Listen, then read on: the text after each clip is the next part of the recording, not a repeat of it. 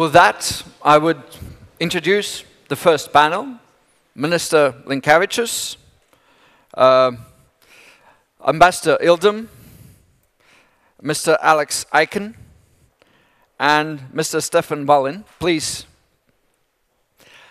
take your seats. Before we start the discussion, some administrative announcements. First, we have a conference app. I encourage to download it because that has a lot of functionalities. That is the way we have a dialogue even if you don't have a stage. If you download the app, remember the social media, use hashtag Riga StratCom. We also have a couple of side events during the conference. You're always invited to the COE corner. You'll have a chance to do some 3D and test the game application. Are you able to distinguish between fake and true in the information environment? And also, please check the app. This evening is going to be a cartoon exercise. We have gathered some really good cartoon experts, and we challenge you to write the ideas, what they should picture. What are the stories they should put up and see what comes out of it. Because as you have noticed, tomorrow we have a whole panel on the art of communication. And I think that would be a good lead into that. So download the app, use the applications. Now on to the panel that is to kick off our conference, the politics of strategic communication. And I think presidents gave a perfect lead-in to the discussion with all elements there. Not only focusing on what we typically do, the post-truths, but also having some look back at what we are and what we are being one of the elements that we represent in our communications.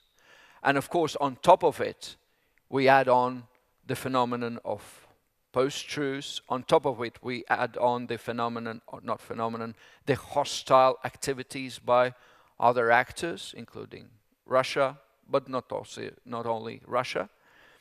How do we tackle that? I recently heard a very good comparison. To build a bridge, we establish facts. We don't do bridges on fake facts. How do we build political process where there is at least an increasing talk of people preferring to have fake emotion rather than a credible hard fact as a basis of a dialogue? How do we do that to make our political discussion function? On top of it, having also external actors with a deliberate effort trying to undermine processes, including the election systems. So these are the questions I have, and I think in a manner of conversation, we'll try to seek out different angles and takes on how to deal with that, and of course engage later on with the audience. But first, Minister Linkevicius. Lithuania has been at the front line of information confrontation, if one might use the Russian word for it. You've seen things that many countries now discover as a new phenomenon. Can you tell us, during the years' experience, what have you found? What works? What doesn't?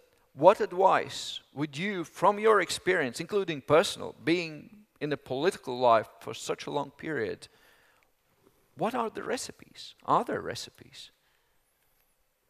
Good afternoon, everyone. First of all, I'm not a doctor, so I will not issue any recipes. Also, I'd like to wish that this post-truth era will not bring era of lies and mistrust. It's also very important. And it could be a very long answer to your question, because I believed that we managed to convince not just each other, but some our colleagues, especially in the European Union, that this strategic communication is important. That we are living in the situation of hybrid threats. That we really have to not just to face these threats, but also to counter. And I believe we still have to do the utmost in order to make sure that this is really serious, because we are not doing enough. And some time ago, when we tried to find out what should be done in the area of strategic communications, we were asked by some colleagues that what we are talking about. Are we talking about censorship? Are we talking about prohibitions? Are we talking about something what is, or European propaganda, let's say, which is not the case?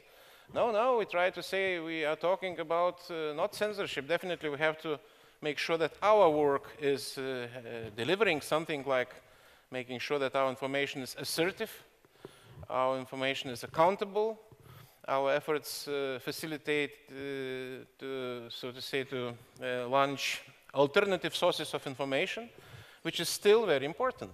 Why I'm saying this? Why I'm saying that I'm not satisfied? I'm not satisfied with the status of our activity in this regard, resources which are allocated. Because you know that big machine coming from other side and well equipped, well financed, billions of dollars or euros, whatever you can call, and delivering so-called information. A couple of days ago we had a seminar on security of journalists in Vilnius with a wide participation, including Russian Ministry of Foreign Affairs, channel Russia Today, what I'm usually calling Russia Yesterday. And really, and you know, I didn't know they are in the room, frankly, because usually we are talking, but they are not present. It's very easy to talk. But at that time they were present, and the first question from official guy was, he spotted in my speech terminology like information war, he said, right? Is it war? Who declared the war, he said. What we're talking about. I said it would not be any war if Russia would not wage that war, you know. And when journalists from Russia Today said, we're also journalists, we're also working in media, we also should be protected because we also have to live in a secure environment. So what do you mean, so we are state-controlled media? What that means? I said, that means a lot. Journalism is journalism. You should respect your profession. But if you are deliberately spreading lies, and my example was very simple, about Russia's role in Ukraine. I said, you don't know that Russian manpower, weapons, heavy weapons, rocket launchers, tanks of Russian Federation are on Ukrainian soil? You don't know that? It was no answer, basically. It was uncomfortable, so to say, silence. I said, that I mean. If you are, as a journalist, if you respect your profession, as a citizen, not just journalist, and you're deliberately spreading that kind of, not information, but lies, it's something else. And that means we have to find out and sort out what we're talking about. If we're talking about freedom of speech, okay. If we're talking about freedom of media, it's very important for any democratic society. But it's not freedom to lie. And lies, not alternative points of view. Because sometimes our friends and colleagues and neighbors providing, we have alternative points of view. They have a right to exist. Yes, views, they have a right to exist, but you're deliberately spoiling population, spreading lies and brainwashing people. I'm always comparing that with the artillery attacks, you know. Artillery attack is quite, I see many military people here, you know, on the eve of real battle, having this artillery attack, offensive, and then real fight coming later. Now you do not need artillery attack. You can brainwash, and then you can come, so to say, and make your deal. And by the way, it's cheaper, because it could be multiple use. Missiles you can launch, and that's already done. If you hit a target. but you can have this multiple use, as I said, and definitely very efficient, very efficient. And these days, this is war. So since we still, not all of us, I believe those who are here, people dealing with strategic communications, they could understand what I'm trying to say. But many colleagues still believe that we working in vain. We shouldn't do that, you know, it's freedom society. And so, short answer, because I'm already answering to a question too long, but my point was that we're still in the stage of understanding what's going on around. We're still in the stage of spotting like something like animal. One more, so to say, point I'd like tell you, during Russian Forum, we have this very good tradition, Russian forums in Lithuania. We're inviting intellectuals, writers, scientists, opposition freedom fighters, talking in Russian about Russia, about future of Russia. It's not far from Vilnius, those Baltic friends know, Trakai, nice place. You know, and suddenly, during the forum, beer was spotted in the surroundings. You know, it's not so usual, by the way. So that it's a hint, or maybe a reminder, but it's not enough to spot. It's not enough to trace. It's important to hunt, maybe, if it's dangerous, until it's not too late. So we're still in the stage of spotting, and not yet doing enough in order to cope with it. Well, Minister, you've been one of those European foreign ministers that have argued for quite a long time that Russia is waging information warfare. For, I would say, quite a number of years, far earlier than the generic discussion emerged in Europe and United States. But as I hear from you now, you think they did not listen. How do those who believe that, how we make people listen and pay attention? Again, very difficult to say. It depends on the individual. It depends to whom you're talking. It depends on his personal experience, and takes time. It's much better than it was before, I can say, really, it's true. But this eyes-opening exercise still happening, and sometimes we need some personal, maybe, engagement, I would say, or even some drama. Safeguard these lessons, but what I have in mind MH17, for instance. Before MH17 and perception of something like terrorism or this, so to say, attacks, well, after. It's really different, completely different. I probably told in some audience, but I'm always repeating my own experience during Charlie Hebdo, you know, tragedy, when there were killings, and we all remember this, and we were expressing solidarity with France. We all said, "Je suis Charlie." I was among those who was also taking part in this peace march in Paris. And I saw faces of, citizens of Paris. They were affected personally. It was not just offense against Charlie Hebdo, but it was personal attack against their way of life, values. And that was really very touching, you know. And we all said, je suis Charlie. But in a couple of days, we had discussions in Foreign Affairs Council at that time. And I also explained that story. I said, we're expressing solidarity with France. Definitely, needless to say. But I asked at that time, how many Ukrainians should be killed in order to say, je suis Ukrainian? Because they were killed at that time. Now it's less, but at that time was every day the same number, almost. It was very uncomfortable silence in the room. I believe question was right. There was no answer to that question. Now maybe that answer would be in a different way. What I'm saying, that situation changing, but not yet changed. We have to be smart enough to understand things before they happen, before they can threat. I'm not talking about anything, you know, like paranoid or whatever. We were paranoid some time ago, before war in South Caucasus in 2008. No one believed what we are talking.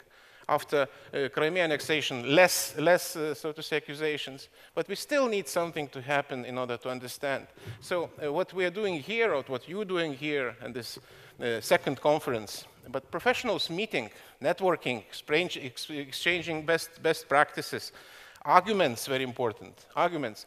And to understand that we cannot work on our own, you know. We cannot leave lies unattended. We have to deny if they are obvious lies. We should do that very, very quickly, not to wait half a year to clarify things, because this spoils. This makes damage. Sometimes this damage is irreversible, because we should understand that we're working with the audience, not necessarily interested in politics. Those who are interested, they're analyzing, reading papers, you know, making conclusions, but those who are not, they're passively receiving this information, or so-called information, which is not news at all, and they are already ready to manipulate them. Then we have phenomena as elections, as referendums, and people voting not for this something to punish government, or like it was in some countries to punish Brussels bureaucracy. And then we see what happened to these populists, radicals coming into the power. Very natural. It's also a consequence of our misbehavior, misperception, And it really lays the responsibility with the governments, first of all. You cannot be angry on people who are making decisions to punish government they not trust. If it's a gap between so-called elite and people, if people are not informed, if people simply do not know what elite is doing, reforms or whatever, what for they are doing, why these people should vote for these people, so-called elite? Why? Again, it's our task.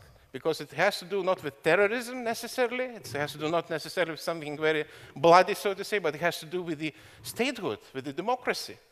And you know, really very long answers to your questions needed. Well, we'll have whole 2 days for that. Well, Ambassador Maybe you, but not me. Ambassador Ildem, both presidents referred to this information as an element of national security. Also, Minister Linkevicius drew a very straight line between national security and ability to confront the external threat. Typically, people refer to NATO when there is a security issue. And we've seen also in this part of the country, where part of Europe, where people say, this is a security issue, NATO, take care of it. You're now Assistant Secretary General. You're spearheading the NATO efforts to modernize its way of communicating. How do you think NATO can play a constructive role in actually bringing in the security aspect in the way we communicate, in the way we defend in our communication space? Well, thank you. First of all, I'm very pleased and honored to be part of this important discussion. It has been more than a year now that I am in charge of strategic communications back at NATO. And I feel quite excited that things are evolving as day passes. I remember those days when, with Minister Linkevicius, we were sitting at the NATO Council meetings, and strategic communications was referred to as an abstract concept at the time.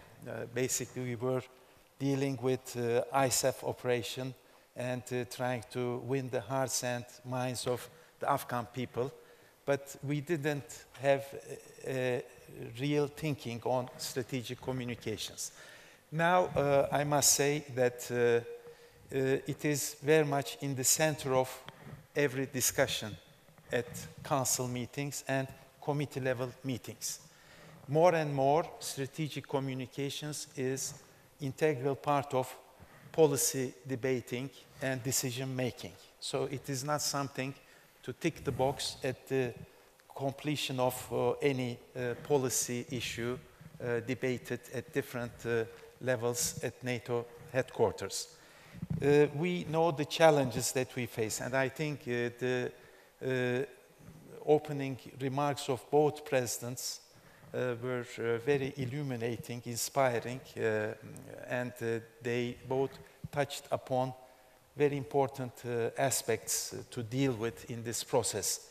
It is true that we are confronting ourselves with rampant disinformation and propaganda campaigns, and we also try to equip ourselves with additional capabilities. And what we do right now is to develop a capability to better understand information space through developing information environment assessments, not only to calibrate our communications, but at the same time to be able to see certain early warnings and signs of hybrid actions. And it's quite important to tackle this issue. Second, sometimes we confront ourselves with the question, is NATO doing enough to deal with disinformation and propaganda? It is, of course, important to debunk certain myths, fake news, fake stories, which we are doing in our communication efforts. But more than that, we should focus on how to communicate our message, narrative, and to have our story in the information space. And for that, we need to be very structured and with strategic approach.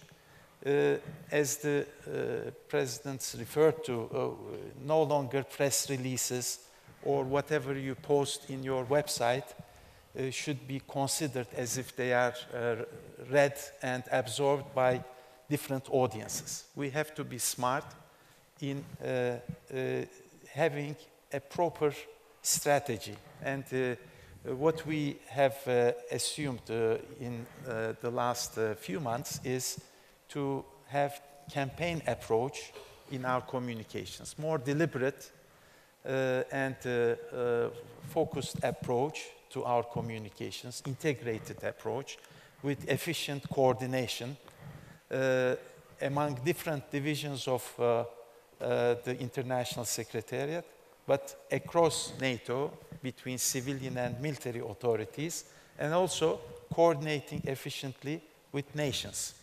When we talk about campaign approach, it is essential to set clear priorities, objectives. Then to have insights of audiences, to understand what are the peculiarities of each individual audience and how you can target them with tailor-made narrative and messaging, using the proper tools that are available to us and reaching out to those audiences. And then to set out a strategy and implementation plan. And after completing all this, to have regular evaluation, how these communications activities are yielding results and how you could recalibrate your course of action. And I'm very pleased that I'm sharing the podium with Alex Aiken from the United Kingdom. And I thought that since they have been extremely successful in this campaign approach, and perhaps I should not refer to Brexit in that respect, since you were not in charge, but it was quite an inspiring model for our own communications.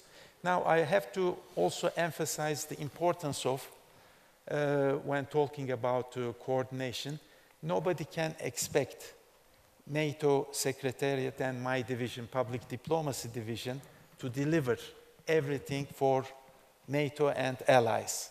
We need to have the proactive contributions of each individual ally.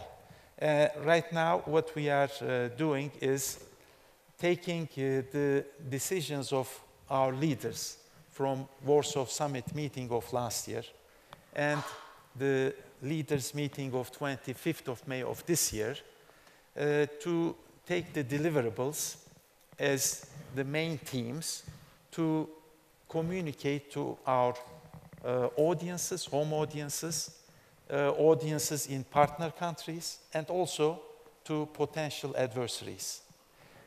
And I think what we mean is we have to have an effective communication on strengthening deterrence and defense with a component of dialogue to increase transparency and to reduce risks. Also projecting stability beyond NATO's borders, especially in enhanced role of NATO in fight against terrorism that involves engagement with our partners, strengthening their resilience in addressing different threats and challenges, and also engaging with them because some of those countries are in the front line and they have enough experience and knowledge base. And I'm also very pleased that we have a very important participation from Finland a valued partner of NATO, and Finland is quite resilient when it comes to disinformation and propaganda for certain known reasons. And we try to bring together all these expertise and knowledge base. And what we need to do is, and I fully agree with the presidents, that we should not counter propaganda with propaganda, but try to have a knowledge and evidence-based approach, communicating the truth. Truth cannot be in the dark, hidden, and we need to expose it. In doing so, the important element is to elevate a better understanding about security issues, create a good discussion, and put NATO in it so that we can have different audiences, especially the young audiences. When we see certain polling, it is very striking to see that the age group from 18 to 25, almost half of this segment of our societies haven't heard the word NATO. Therefore, we need to create a better understanding about how NATO stands for all these challenges and threats. And we need to engage with them properly. Now, last point that I want to make, and since it was also raised during the introductory remarks of the presidents, it is NATO-EU cooperation. And I think since the threats and challenges that both organizations face are the same, it is not a choice but a necessity for these two organizations to have a seamless cooperation and coordination. And this is what we are trying to do. We have staff-to-staff level coordination work, cooperation with them. We share our products, and we try to draw lessons from the experiences that we individually have. Also, with a view to helping with strategic advice and targeted assistance to our partner countries in their efforts to develop their capacity and strengthen their resilience. Well, Ambassador, obviously for NATO, it's a complex. 29 member states, everyone having their own idea, trying to drive a particular point and wanting to have a specific benefit from the NATO communication from one part, and the other one, an institution that is very relatable to the military culture, which is highly hierarchical. And we just heard from President Kaljulaid the point that every single neighbor typically has more credibility within his network than any given official. And NATO has like 3 million plus soldiers that are communicating things. How within this hierarchical culture, how do you see you can make it as an amplifying effect rather than something that is a problem in delivering straight messages? Well, first of all, it is true that reaching a consensus is not an easy process at NATO, but this is not a point of weakness, but rather a strength. And in having the proper narrative and messaging, what we do is, of course, we need to take North Atlantic Council and the Secretary General to have an overarching political guidance. And then we, of course, frame our communication efforts, if need be, with integrated communication plans. Therefore, this coordinated effort guide nations, but also the chain of command to communicate the aligned narrative and messaging. And it is important to use faces to give the necessary message. It is always important to have the words of the people at the helm of the organization. Secretary General, SACEUR, Chairman of the Military Committee, commanders, generals.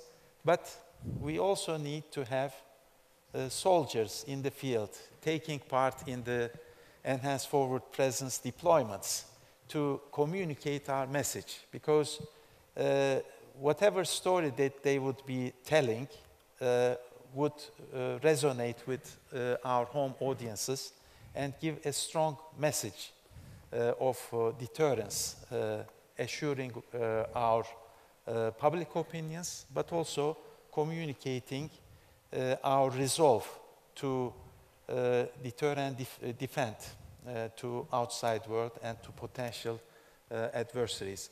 But this coordinated effort equips us with the necessary means to convey this message at different levels, including soldiers in the field.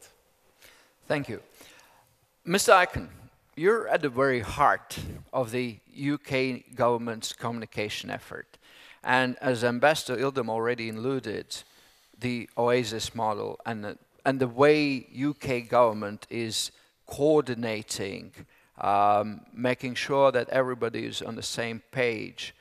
I think most of the people in Europe refer to the UK government's effort as one of the best there is and to be, looking up to. Yet, inevitable questions. As far as the political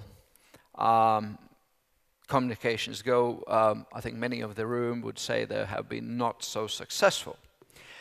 So how would you see if one part of a house is considered to doing a good job, how can you transfer the ability to actually deliver across the national spectrum?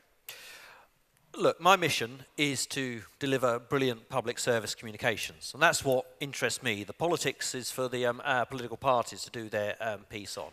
What I find surprising, being at this conference and working across Europe and indeed around the world, is that there is a way to deliver really consistently effective strategic communications. And the few, the best, and they can be found in Asia and Europe and other parts of the world, are brilliant at it, but how do we get the rest up to that standard? Now, I think from what I've heard so far, I think there are 4 points I want to make. One around confidence, second around collaboration, third around modernisation, and finally around political nous, to go back to your question. And I endorse everything that the ambassador has just told us, but I think rather than saying what is NATO doing for us, I think it's important to say what can we, if we are member states of NATO, as the United Kingdom proudly is, what are we doing for NATO? So in the cross-government communications plan, the combined communications plan of the whole UK government, we will publish shortly, there is an explicit commitment in there to run a campaign to demonstrate that we are NATO.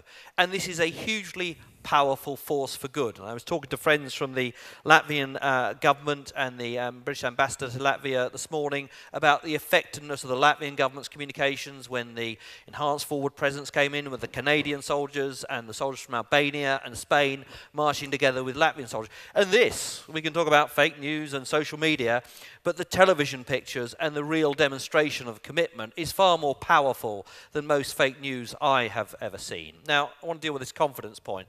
If any of you are worried about fake news, I have a memo from the British government, a public memo that is used to warn people of the dangers of fake news and what they should do about it. And I would share it with you.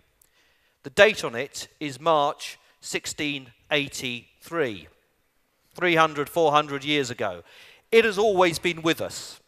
UK government communications is 100 years old this year.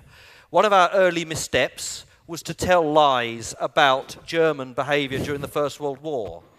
And come the Second World War, when we were trying to motivate people in the war effort, a significant proportion of the British population said, we don't believe the Germans are evil. You told lies about them during the First World War, so why should we believe these stories we're hearing about their atrocities now? So truth and credibility and having the confidence to tell our stories is the foundation of what we should be about. Second, collaboration. I chair the National Security Communications Committee for the UK government. Cross-government, all agencies, from the covert to the overt, and it brings everyone together in the room and looks at our objectives and looks at the insight and develops a campaign model for how we can approach the difficulties and the challenges we face. One example of that, which we support, is the global coalition against Daesh, which ultimately has to be defeated by military means. But the work of NATO, the global coalition, housed in the UK Foreign Office, is an important example about how a campaign approach, consistent with a clear idea at its heart, Daesh will fail, can be successful in degrading their ability to win converts. Third, the ability to modernise our communications. We've heard very eloquently from the President of Estonia about the challenge of 21st century citizens and 19th century government responses. And she said, and I agree with her, that the press release is past its sell-by date. You will all go back to the organisations that you represent and you will happily send out hundreds of press releases from tomorrow or the day after tomorrow onwards. And I think really thinking clearly about where the audiences are online, on Facebook and elsewhere, and yes, they still watch television, is hugely important. One minor point of disagreement with the President I have is when she said that social media and online media tends to restrict people's news feeds. I would commend to you the recent Reuters report, annual report on media habits, which argues, interestingly, that people actually get a greater variety of news from online sources. It's a debate, not a final moment, but I think it is important. And finally, political nous. This is about the politics of strategic communications.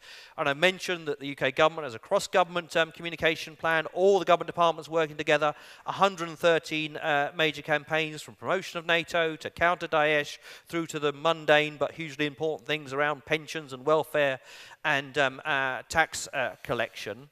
But nevertheless, working together like that and having the discussion with the politicians, with the political leadership, about, you have at your disposal a government communications resource.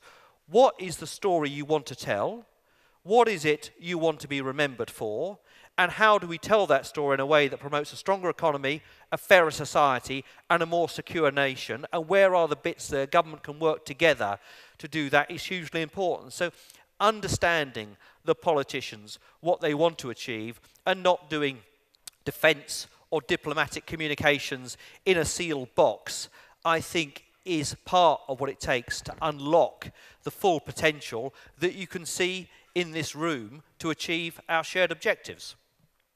Well, thank you. And as I've said, I think UK government is one of the best there is in Europe in these efforts. But of course you have typically a particular circumstance where you have a one-party government, apart from a few times. But most of the countries in Europe typically have to grapple with coalition. Do you think your approach on delivering this kind of service, public service, in communicating the policies would work as well and as functionally in the coalition landscapes? I think it's even more important in a coalition situation than it is in a one-party government. And the majority parties in the UK, the Labour Party or the Conservative Party, remember they are coalitions of interest. They are not a sort of single united point. So I served the UK coalition government between 2010 and 15, and it was ever more important then to say, right, Prime Minister Cameron, Deputy Prime Minister Clegg from different parties, what is it you want the mission of this government to be, and how should we express that? Because we will either stand together or we will fall apart. And people expect their governments to be competent, like a good bank or insurance company. They don't expect them necessarily to be pop stars or great fireworks or so on. So relentless competence is what we need for the coalition to succeed. And I believe we did that in part. So I think doing that political nous work and showing the potential of government communications, and certainly a cross-government perspective. This is not just about the narrow interests of the coalition parties. This is about how we bring the domestic and foreign, the security and the economic policies together in one to achieve your mission, can benefit everyone. Well, then, and the other one, of course, since the UK government is so advanced in these techniques, I reckon you have thought about the limits and the elements of using big data approach in a communication. I know many have thought about it but have not formulated. Is there any kind of thinking in the UK government from the government side to use big data approach on communicating to the public? It's very kind of you and the ambassador to say we're good at what we do. I am not satisfied, and I think if we are effective, it is because we are never complacent. We recognise. I was a bit worried earlier on when a colleague said, well, of course, we'll come back to this conference in 2 years' time and we'll have fallen behind again. Why will we have fallen behind again in 2 years? Surely we should be ahead of the curve, and that's the purpose of this conference and the networking liaison that goes on around the conference could be. So being absolutely restless and inquisitive about, well, where do we need to be next week and next month? And understanding, do you know your DSPs from your SSPs, your demand-side platforms from your supply-side platforms in terms of programmatic marketing? There's enough capability and actually enough cash in the organisations represented today that you could use digital marketing to reach any audience with any message anywhere across the countries that we represent. So we can solve the problem. We have the technology, we have the skills. The question is, do we have the will and the energy? But in terms of big data, yes, I am responsible, I understand, for 9 billion social media impressions a year. And we can target young people in Newcastle if we want to encourage them to join the civil service, or older people in Cardiff if we want to supply them out pensions. So it is there. There has to be a legal framework and protection of people's information and so on. But against that, we all willingly give our data over through our mobile phones so we can be served various adverts. So it's a proper debate, but certainly the importance of digital marketing, particularly the UK, but also in terms of public relations, great content and the ability to use data to identify audiences is central to future-proofing our work. Thank you. Mr. Wallin, you're chairman of the Swedish People's Party group in the Parliament from last year, and you had a number of political positions, including, which is of course very relevant in this context, the defense minister of Finland. And as it has been said previously by Ambassador Ildem, Finland has very strong resilience versus the hostile narratives. But yet, when we look also at our research, and I'm sure also in the discussion, many of examples, and some are quite ugly examples, of trolling, affecting the journalists, trying to undermine the discourse, public discourse, actually come from Finland.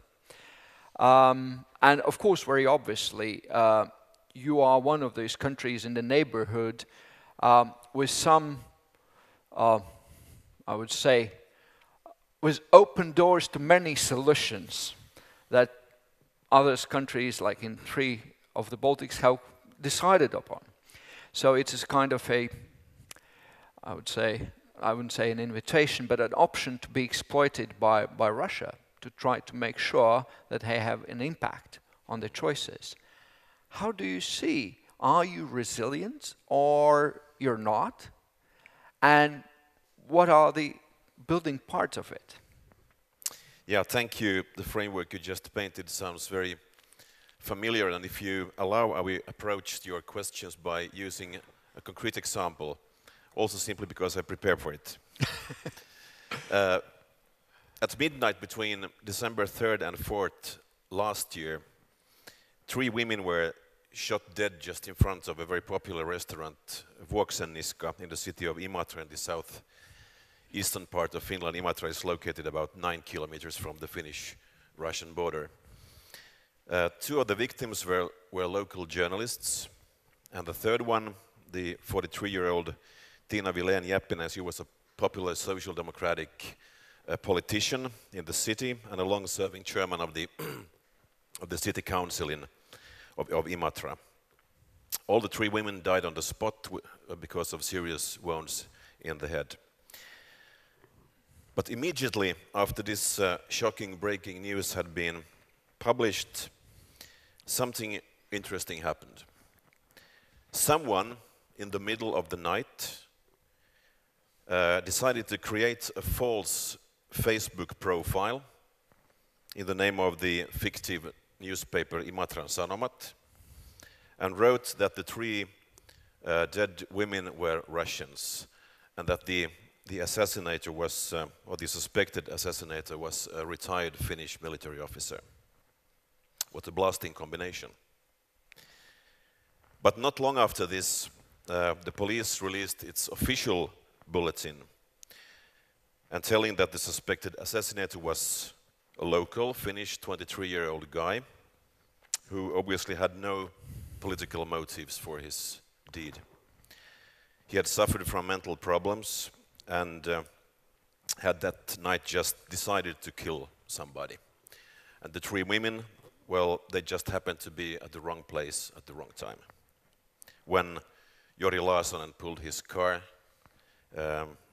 over his car at the restaurant, he took a rifle from the boot and just randomly chose his victims. He had no military background and he had no political motives. After the police had released this official bulletin and the fact-based debate about the horrible tragedy started, the fake news on Facebook was suddenly not more relevant. Well, besides for one person, this somebody who wrote it.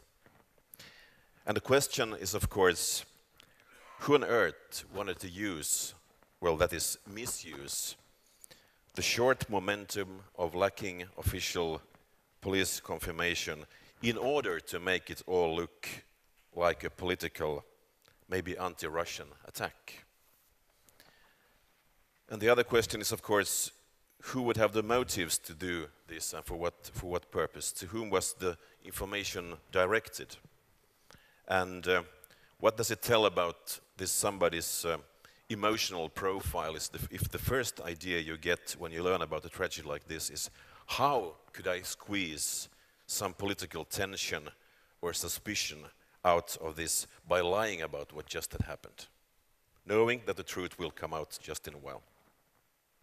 Well, we don't know the answers to these questions, but what we do know is that we have, unfortunately, have to get used to this kind of targeted disinformation culture, virtual manipulation of facts, and even manipulation on or with the acceptance of very high-level people in society. Alternative facts is already a known phenomenon. All this seems to be a kind of organic part of the multidimensional information society we have to face in the 21st century. By confusing people, especially those who might not have the skills to criticize the sources, you can even create a loud and effective assistance towards political leaders, political processes, and even maybe affect the result in a general election. And we think we might have evidence of these ambitions already. That means, of course, that the disinformation strategy, the system of the systematic using of post-truths is a huge challenge for the democratic system based on the rule of law, based on transparency, and based on the free access to information as we know and as we respect it. The backside is that we'll say the chain is as strong as its weakest link. Well, what does all this mean when it comes to the conclusions we politicians should consider? Well, the first one that comes into my mind is that we have to increase resources in our educational system in order to give young people better abilities to practice media literacy in the digital world, to identify fake news and to judge the fake news culture. We also have, of course, to make sure that our administration, that goes from the police, the army, the government, the ministries, the national broadcasting companies, but also the commercial media, is as well prepared as possible to face all these challenges, or well, let's use the correct word, these threats. In politics, it has for a long time been quite popular to strongly recommend the use of electronic polling, as well as referendums in general, to show how democratic you are and how modern you are and how much you trust the will of the people, the voters.